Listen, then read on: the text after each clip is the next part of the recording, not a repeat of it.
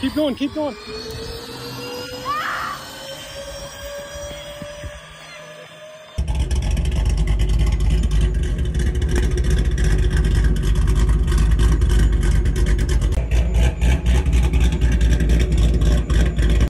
All right guys, so we've got the new motors hooked up. They're going to be running off of dual Milwaukee 18-volt batteries wired in series. So we're doubling up the power, but these motors are going to really crank up the speed. So the neat thing about them is they're 775 motors, so they're torque sleeved and they've got internal cooling fans to just try to keep the motors a little bit cooler when we run this much power on it.